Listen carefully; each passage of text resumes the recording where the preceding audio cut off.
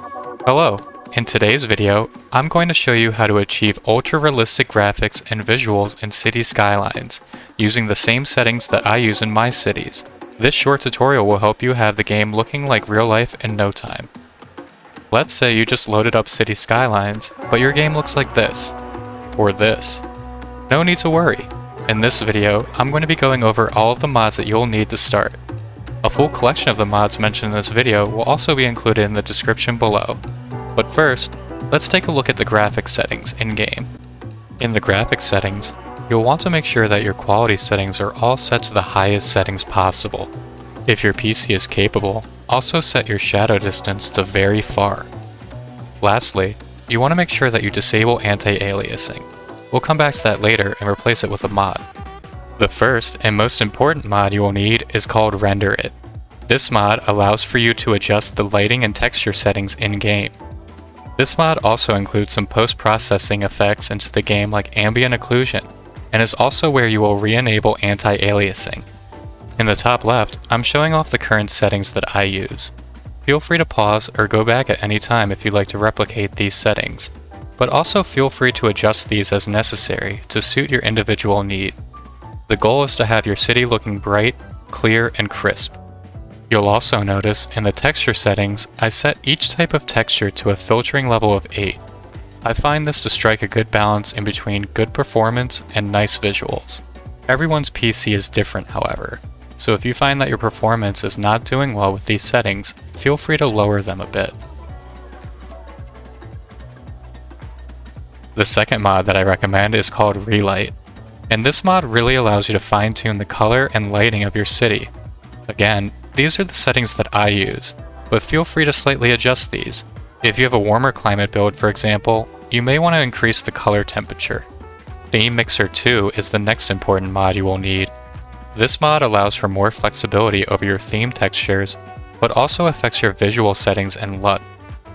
In the atmosphere menu, you can see how I have my sliders placed to adjust the exposure as well as the latitude and longitude of my city. This mod is also where you will select your LUT. I'm a big fan of the Relight 2 LUTs, especially Relight 2 Natural and Relight 2 Neutral. Don't want to have the ugly orange glow that comes with a vanilla game? You'll need the mod Daylight Classic, an absolute must-have mod in my opinion. Turn everything off in the mod settings for best results. After that, you'll want to have some control over the fog in your city. The best mod for this is the aptly named Fog Controller mod. Here are the settings that I use, but feel free to adjust them as you like. Now, let's talk about clouds. Cube Map Replacer is a great mod to improve your atmosphere in-game, also known as your skybox. This allows you to import images into your game that simulate realistic skies. There's a few options that I like to use, but I really enjoy the Cedar Bridge skybox for a stunning overcast look. AD Cloud Replacer is another mod that just came out recently that can improve your atmosphere. This mod brings realistic, moving clouds into your cities, but it can be difficult to find the right settings. I recommend these as a good starting point to make the clouds look more realistic. All of these mods together may affect your performance some. To offset this, I recommend using the mod Play It. While it's not a visual mod, Play It allows you to slow down your simulation speed and gain back some additional FPS, allowing you to push your visuals just a bit further.